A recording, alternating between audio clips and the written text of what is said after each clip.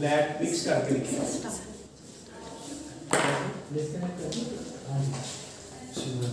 Today we are going to start our lesson about aggregate demand.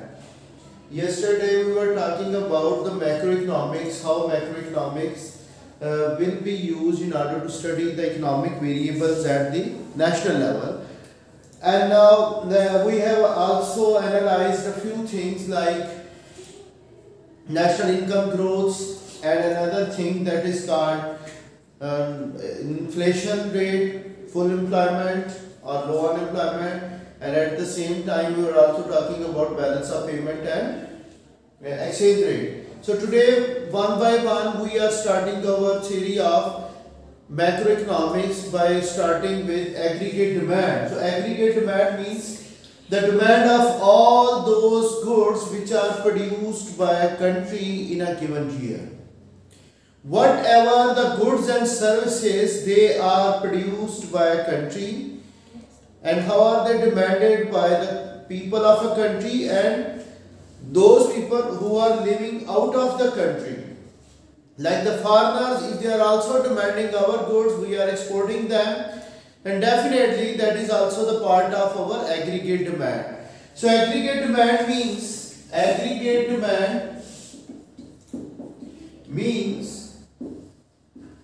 demand of all the goods and services,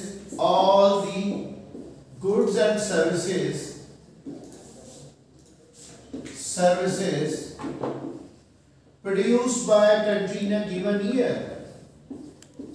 Produced by a country in a given year. This is called aggregate demand. Many types of goods and services are produced by a country in a given year. So aggregate demand basically consists of these following things: consumption, investment, government spending, and net exports.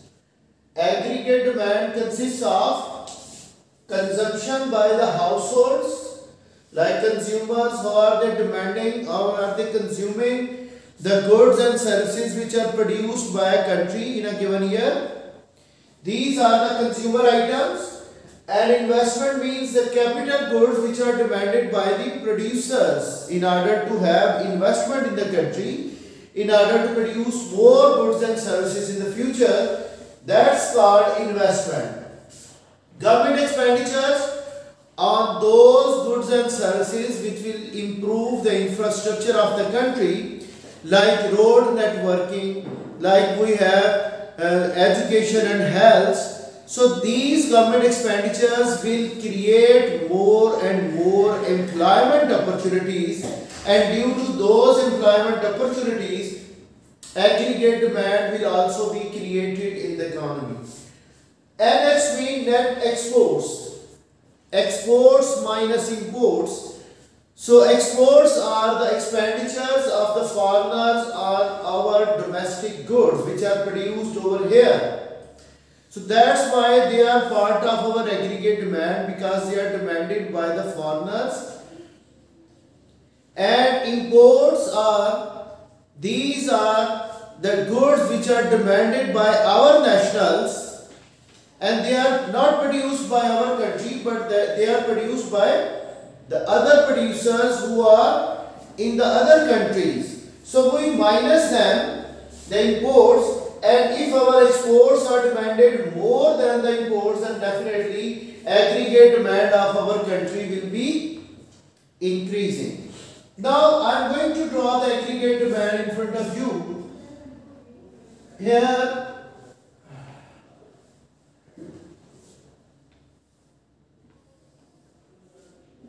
and I am taking real GDP, which is denoted by Y, and this is the price level, general price level. Keep it in mind, this is not a price of single good as we were doing in microeconomic study in our chapter number 2 and 3. That was the price of a single commodity and its demand in the market.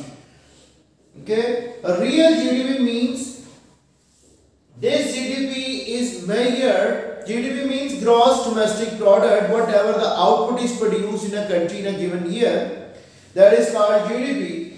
Real means what? Now it is measured at constant prices. It is not having the impact of increase in prices like nominal GDP. I will tell you in the upcoming lessons what is meant by nominal GDP and real GDP. So here we are taking the real values in which GDP is measured at constant price level rather than at current year prices.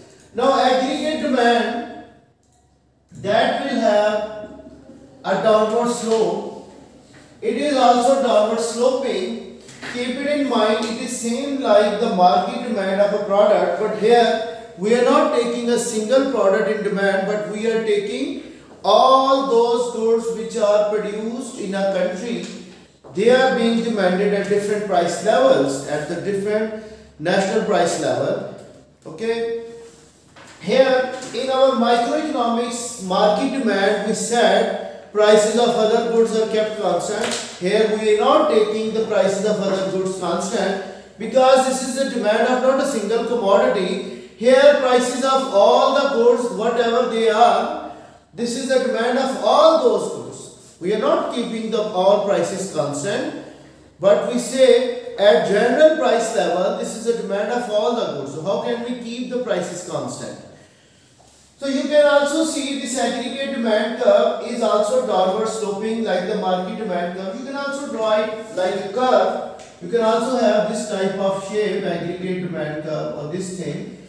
Both are acceptable. Now see, aggregate demand curve, it slopes downward. What does it mean? That the general price level is inversely related with the real GDP. Because aggregate demand is also showing us the demand of all the goods and services at different price levels in the country in a given year.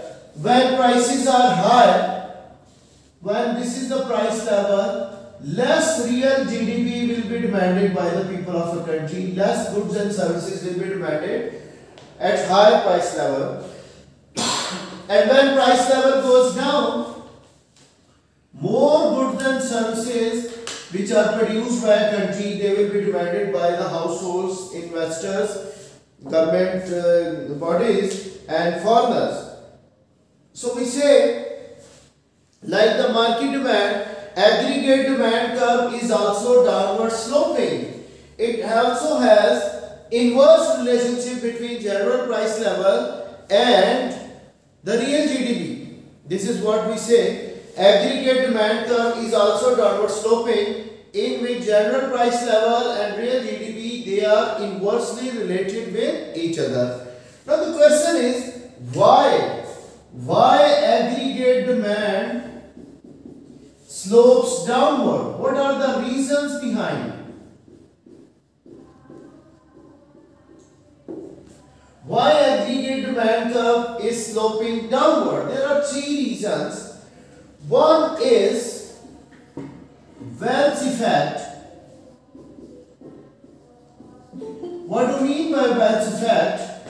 When general price level increases, real wealth or real purchasing power of wealth, that will decrease. Like prices are increasing, in case of inflation you can say, when the prices are increasing, the real wealth or the real purchasing power of wealth will decrease, and the households, they will be demanding less goods and services because their prices in general they have increased. So the purchasing power of wealth they are owning, that has gone down. They will be unable to buy more goods and services. So this is the first reason. When general price level increases, the real wealth of people, that will be decreasing. That's why they are demanding less goods and services. So real wealth, real purchasing power of wealth will decrease. Second is international effect.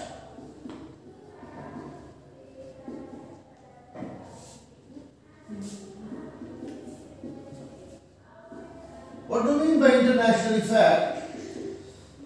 When prices of our goods they are increasing, so what happens? Our exports will become incompetitive in international market. When our exports are becoming expensive in international market, they will be demanded less by the foreigners. So internationally, when our competitiveness decreases due to increase in our price level in our country, the foreigners they will not be demanding more of our goods which are our exports to their country.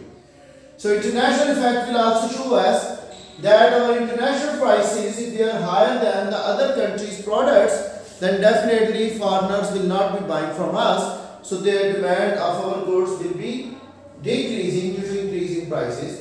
Third thing, which is also going to have a reason of the downward sloping aggregate demand curve, that is called interest rate. When prices are increasing, people are unable to buy more goods. Do you think if they don't have enough income to buy the goods and services, what happens?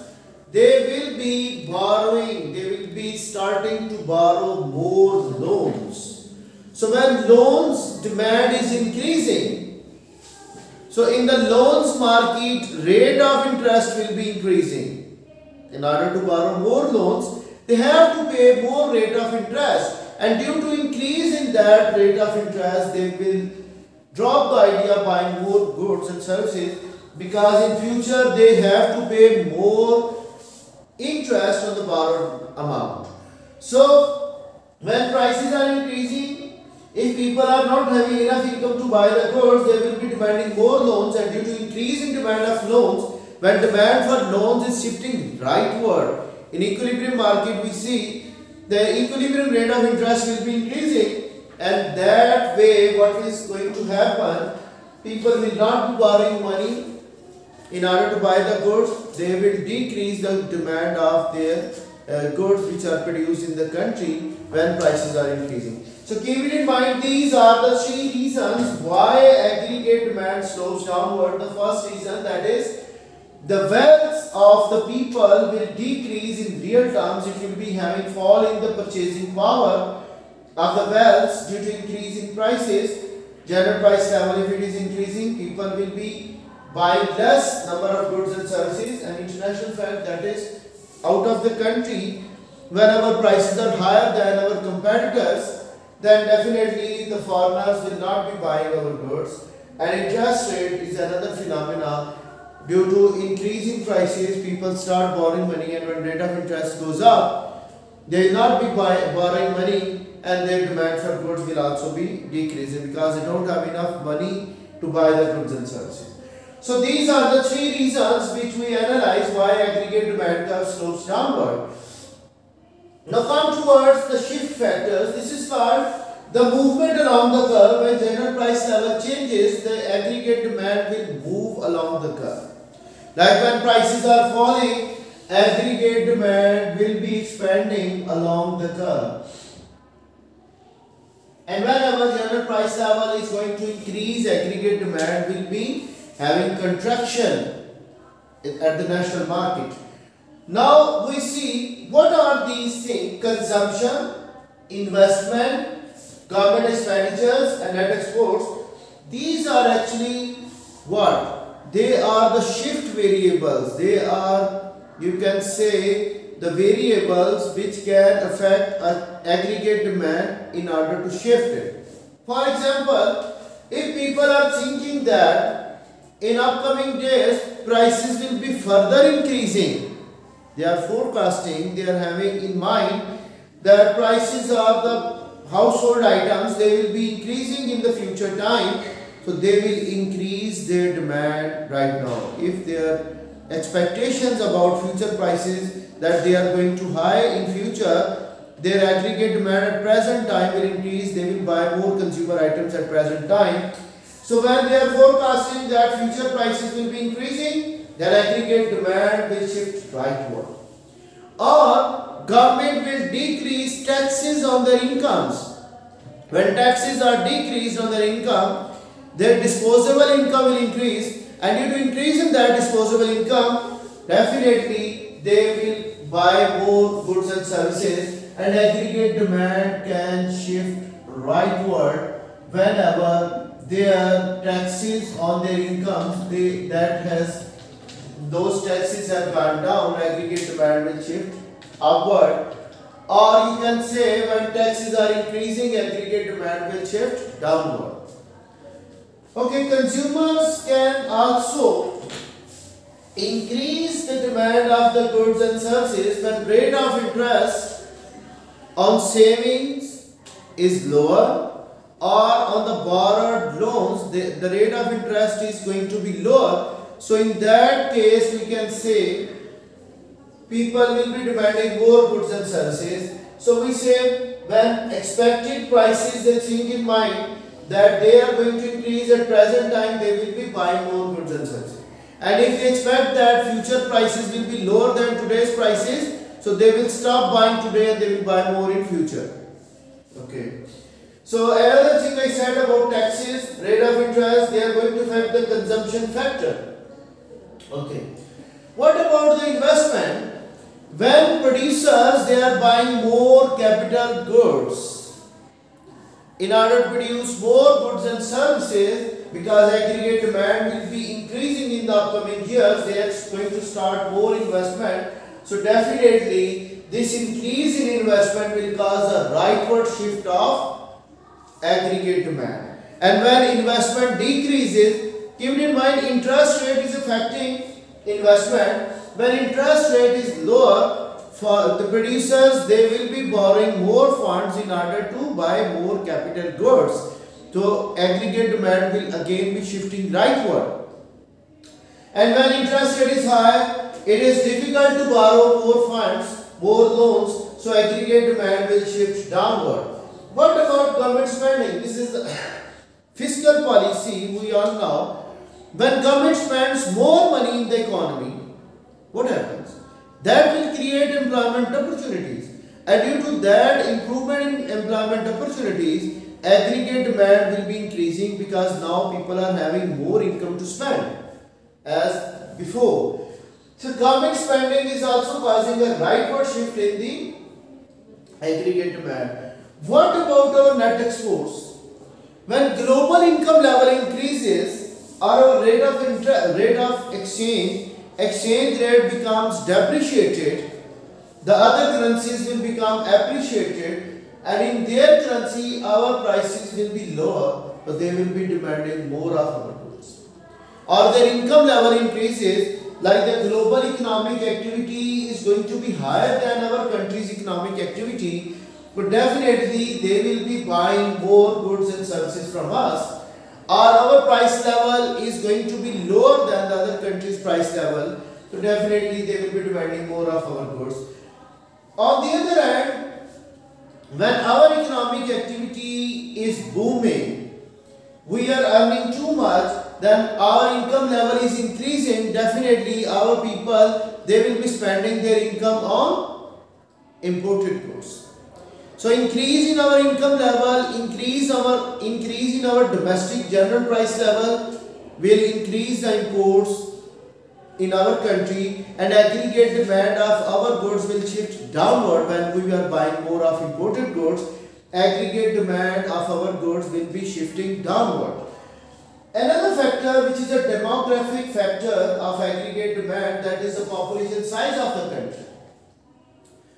Over the period of time, like after 1 decade, what happens? The population size of a country will have more increase in number of people. So in that case, when population size over the period of time is growing due to more birth rate or the death rate, so definitely aggregate demand will be shifting rightward after some time when population size is going to increase.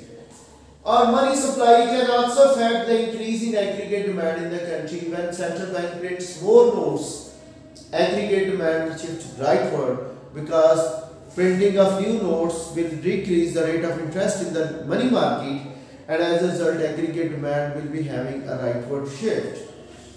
So all these things which we have analyzed, that is about aggregate demand, what is meant by aggregate demand, and what are the components of aggregate demand. and how it slopes downward, how it looks like, how will it shift right and left, we all have studied right now.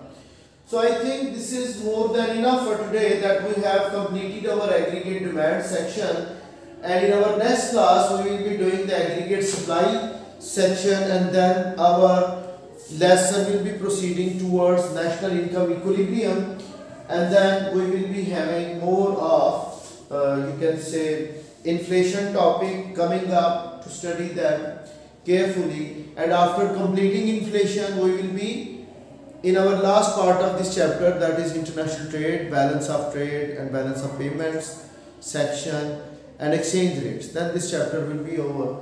So right now I will be sending you a home assignment related to our previous topics, the previous chapter which we concluded yesterday. So do practice at home, study it carefully and raise questions if you are having, and browse internet as well, go through your syllabus book or whatever the reading material you are having, read them carefully and try to draw the graphs and show the shifts of aggregate demand carefully, because this aggregate demand is different from the market demand of a single product. Their shift factors were different as compared to the aggregate demand shift factors. Okay, make this distinction that your answer to the shifts of aggregate demand, the variable factors which will be changing to cause a shift, they are not the same like the microeconomic shift factors. They are different now. So that's all for today. Thank you. See you again on Monday with new topic of aggregate supply.